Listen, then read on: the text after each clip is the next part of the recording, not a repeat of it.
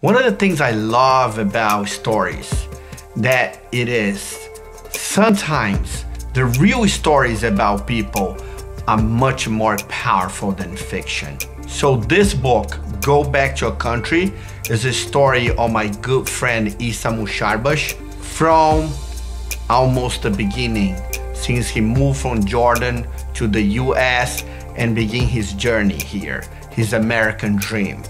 A lot of things happen. It's just amazing. Struggle, perseverance, and ultimately a boy who becomes an adult and never gives up.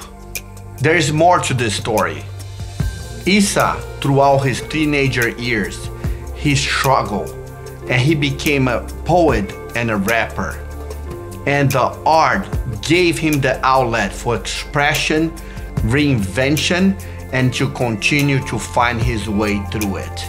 So if you're looking to read a book that will help you to reflect about the important issues of today, Go Back to Your Country is the book for you.